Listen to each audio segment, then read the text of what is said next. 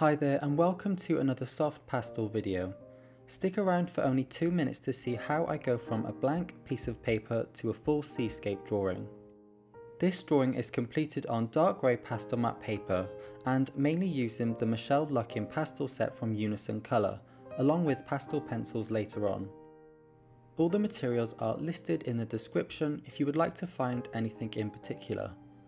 This drawing is actually from my new Patreon tutorial where I go in depth with voiceovers on how to use pastels to draw flowing water. This is a beginner level tutorial and more will be coming out very soon.